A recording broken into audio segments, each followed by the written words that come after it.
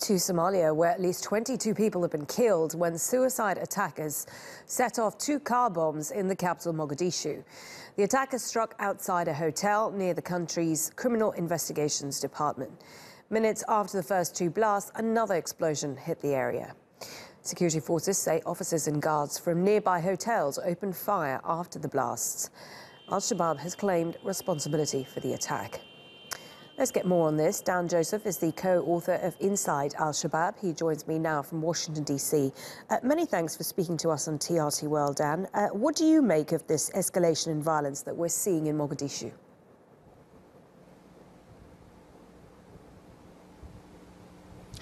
Well, when Al-Shabaab carries out attacks in Mogadishu, what they're usually trying to do is disrupt any sense of stability or safety or normalcy that the Somali government is trying to provide.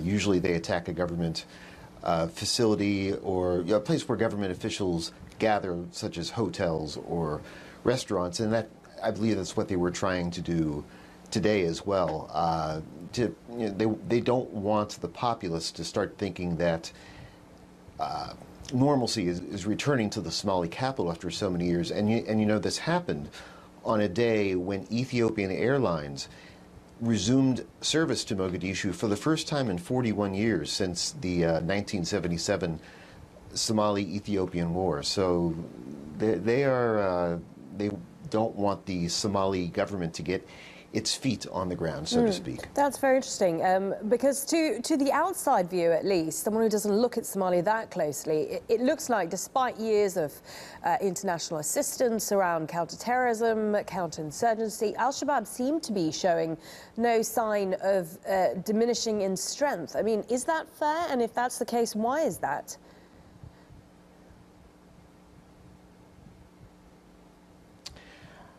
Al-Shabaab's strength has waxed and waned over the years. Part of the reason they look so strong is because the government is so weak. The government for years has been trying to get security forces, an army and a police force that are strong enough, organized enough, equipped enough, and unified enough to take on Al-Shabaab effectively.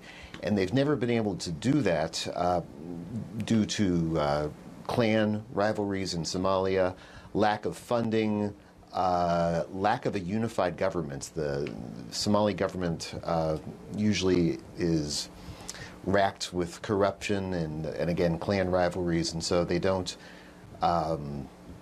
get together an effective force. Shabaab does maintain strength, however. They are effective at forcibly recruiting young men from the Somali countryside. Now, I say young men, but often it's more like boys in the 13, 14, 15-year-old range. And they tax Somali businessmen to get funding. They are involved in the charcoal trade.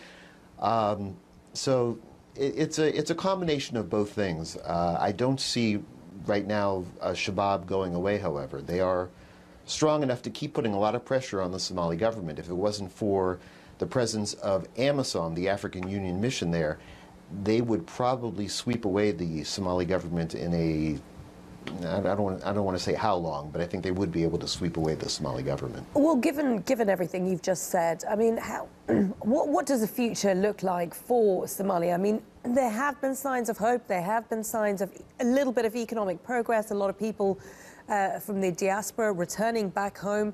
Are you hopeful for its future?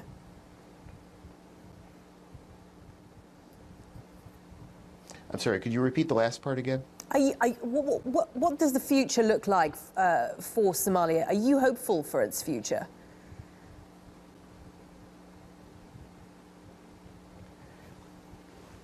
I'd like to be hopeful. Cautiously hopeful, perhaps, but right now there's not a whole lot of progress toward giving Somalis a stable government or just living in a safe and stable society. There are a lot of countries, including Turkey, that are trying to train the Somali troops to secure the country. Sometimes those countries, the African countries, the United States, Turkey, they're not always working together. The UN Secretary General Antonio Guterres mentioned that at a conference on Somalia last year. If the Somalis can somehow overcome their own internal rivalries and build an effective army, effective police forces to fight off Al-Shabaab, then there is hope, because I think, as you mentioned, there are a lot of Somalis that have returned from the diaspora. They would like to build a prosperous and successful society, but there is still a lot that they have to overcome. Dan Joseph, joining us from Washington, D.C., co-author of Inside Al-Shabaab. Interesting to talk to you. Thank you.